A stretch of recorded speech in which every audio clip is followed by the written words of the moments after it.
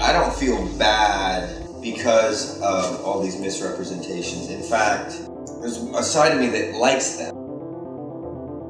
Oh, you have an idea of what this public thing is, James Franco? Okay, I'll fill it out for you. I'll give them what they asked for. I will fulfill their recipe. Now, after taking in one more information, for us, a lot of people our age, like the line between entertainment and reality is very blurred, obviously. that doll is an image of me, but I can't do what I want with that doll.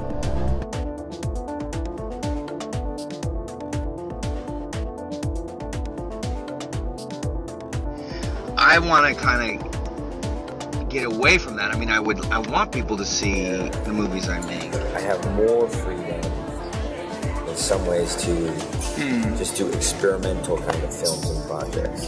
And I have everything here that, you'd have on a normal film set.